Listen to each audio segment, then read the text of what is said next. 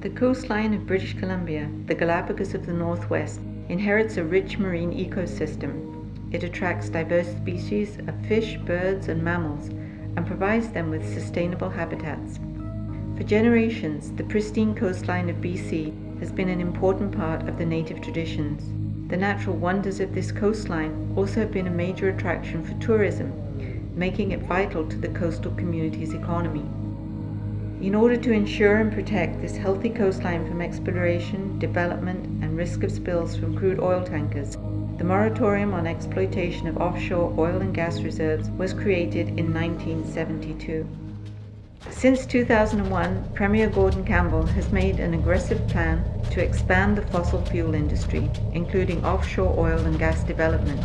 He has announced his intention to light the 2010 Winter Olympic torch with oil extracted from BC offshore drilling. This destructive action to exploit fossil fuel is already underway, and the government has been giving out a number of subsidies and royalty credits to oil and gas industries, totaling over $238 million. A common misconception about offshore drilling is that it will benefit BC's economy, but offshore drilling is a high-risk investment, and oil and gas industries will require substantial amounts of government subsidies. Hibernia, a town southeast of St. John's, Newfoundland, alone required $4.6 billion in government funds. The negative economic impact on BC will affect all British Columbians and Canadians.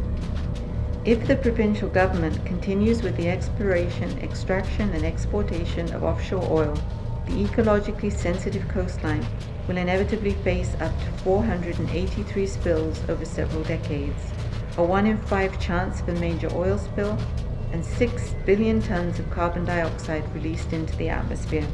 The devastation of marine life will be irreversible. The provincial government needs to shift its interest towards renewable energy sources and clean production, rather than feeding on the world's addiction to fossil fuel.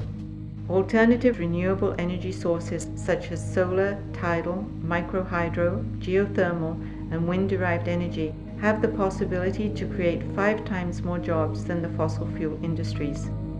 In the past, the moratorium was protected by British Columbians' public outrage, demanding the preservation of the pristine coastline.